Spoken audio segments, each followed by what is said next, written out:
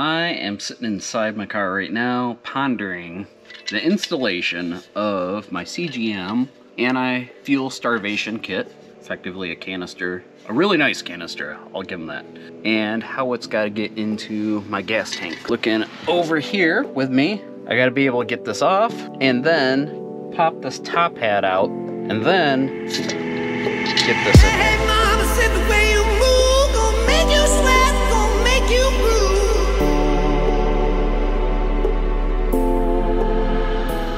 Let me outline a few things. I'm gonna put this at the start of the video, so if you want to get started, you don't have to watch this whole damn thing, I don't care. When you run the venturi on it, make sure go down the spine of your dual pump and then go up in between the two filters on the twin pump, come up to the venturi, clip in. On my fuel hanger, I extended the hanger wire about a foot, assembly off to the side. That made it a little bit easier for me. There is going to be a stud that's included with this, and you're going to want to put that in the front of the assembly. If possible, have your fuel drained out of your tank, because you have to reach down in there. You're going to have to put the hanger assembly on while it's inside the tank. Canister, as it goes into the tank, it's actually incredibly tight, so there's no way for you to actually have that. There's a couple metal plates that you'll see later in the video that actually have to go on while it's in the tank, which I was just saying. So first, test your twin assembly inside the canister before you even put it in the tank. There's fuel socks, there's mesh fuel socks, so you need to make sure that those are adjusted correctly. Do that outside the tank. Actually make sure everything fits in before you put the assembly inside of here. So put the hanger on inside the tank. Like I said, I extended mine. You don't have to do that. It made life easier for me because I was fighting with it. The wiring is pretty short for the hanger. Yeah, if you extend it, you can lay the twin pump assembly off to the side while you put in the hanger on the inside of here. So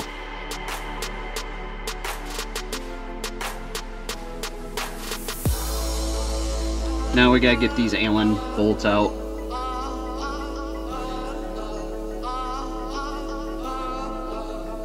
Alright, let's see if we can get this out. I have the bolts out. Oh, look at it go.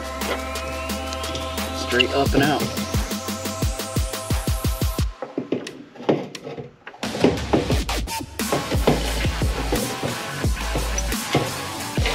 Oh, we got a connection here.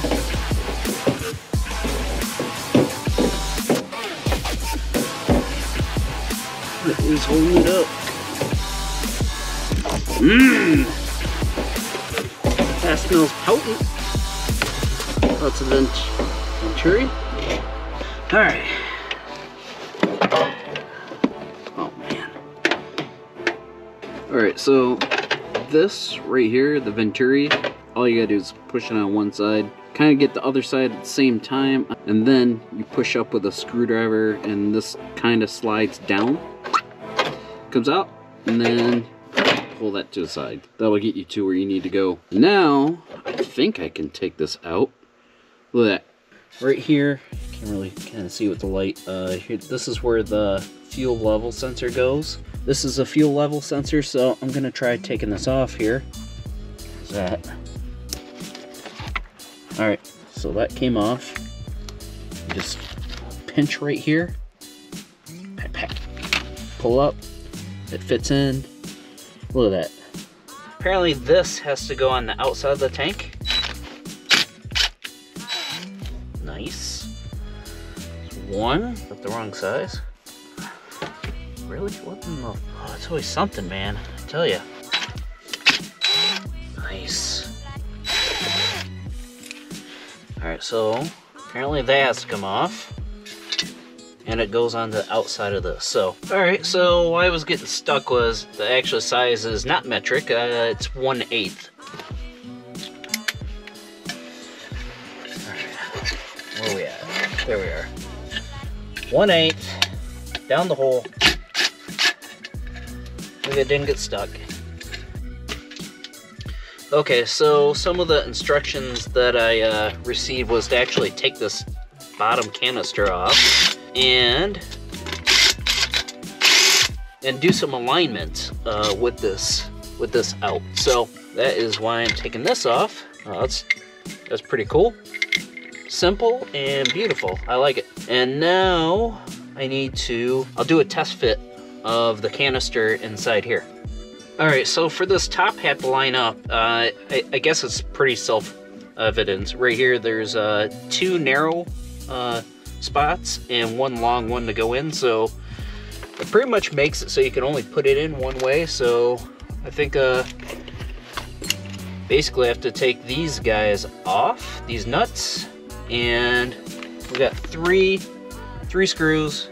I'm guessing they go up there. We got some washers, and I'm guessing that they're crush washers that go in the top. Look, it already has some that came with it, so all right, cool. I'll just take that off now. Looks like I need a socket on the bottom. Let me go grab a tool for that. All right, to get this off, you're gonna need 11 millimeter, and so that goes on the bottom right here. And then you're gonna need, I guess that's 1/8, 11 mil and 1/8.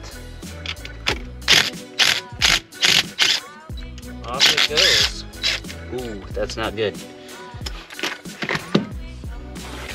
Oh, Strip Master Flex strikes again. Well, sir, that's enough power tools for me. Glad that was on video. All right, so let's try that again.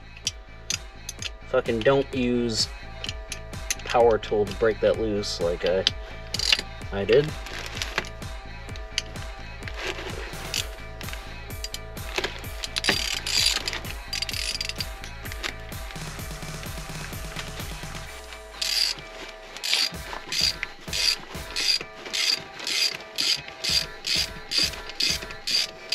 All right. That, sir, did the same shit. Let's see if I can go 3 for 3. Fuck it, let's do this. Yep, stripped it. That's cool. I'm gonna just try breaking it free from here. Alright, so those nuts have to come free first. It comes out fairly easy. So, even if you strip it like I did, well, maybe that, you can still get it out. And it doesn't matter because you got better hardware that's going to go into it.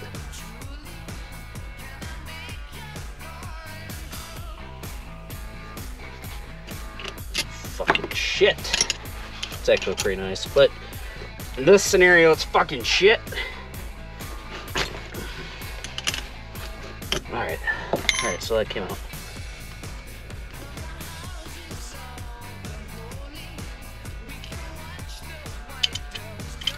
Alright. This is probably like the roughest new CJM pump out there. I did a little grinding on this to make some dash 8, dash 6, just the dash 8 work. Just kind of checking this out here.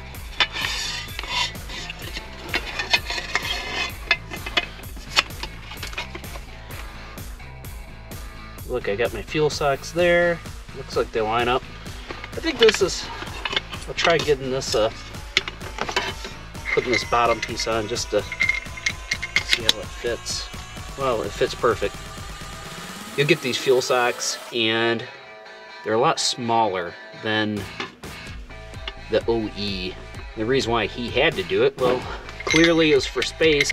It's simply you just pop them on and they clip in to the bottom. There's literally you just pull off the old ones, push on these new ones, that's it for that. And this is kind of how they'll fit in there like that, and then that'll fit in.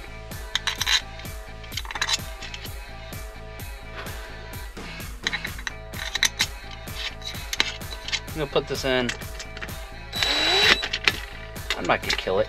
Had enough fun with stripped out stuff. A couple other That's on. And the venturi has to go in here. This is the venturi. I don't even know if you can see that, but this is a venturi line. You know, he gave me a tip on it, so let me look it up.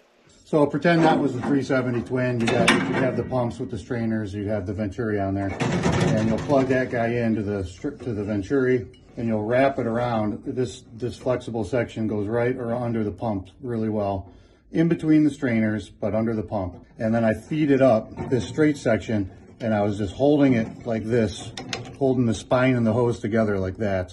And then I would feed it down into here.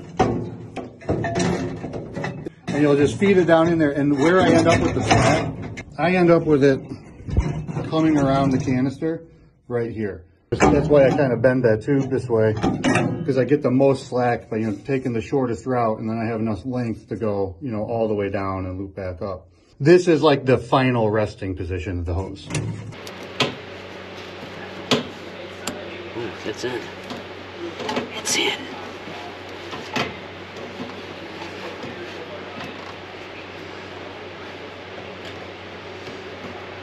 Maybe? Yeah, look at that. So it's got in.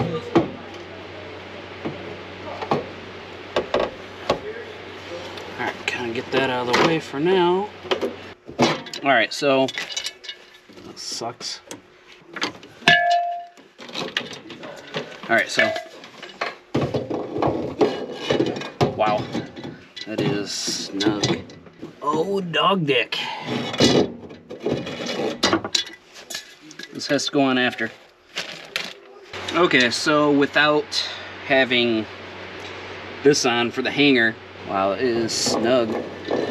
Remember, hanger goes towards... Whoa, that was close. That's ridiculous. Now it's in. Oh, okay, cool. Alright, I should probably bring you down for a better look at this.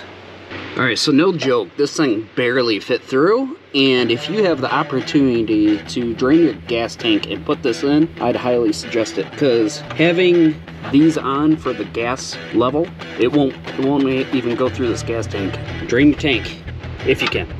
What this looks like, this little nugget right there has to go down.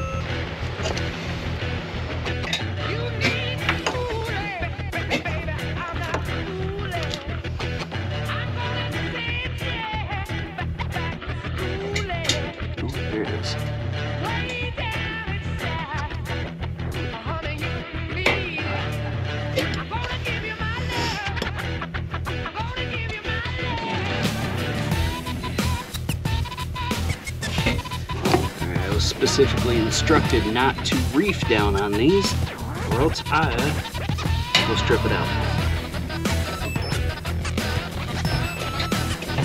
Snug. Snug. Alright.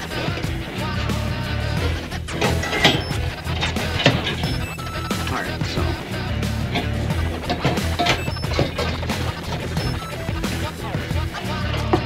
Now you can do the gas line. Alright, there it is.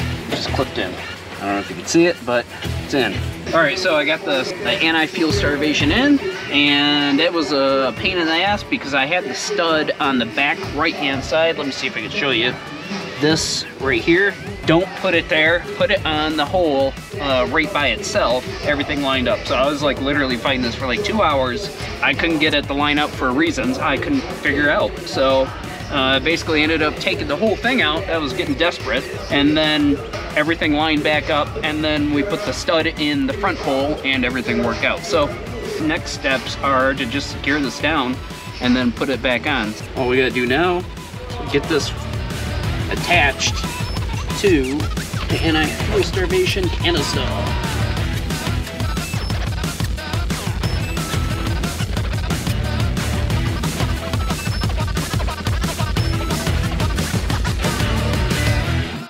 If you have any questions, let me know in the comment section. Give me a thumbs up, maybe if you like this or found it informative. If not, whatever. You don't have to, but I appreciate it if you do.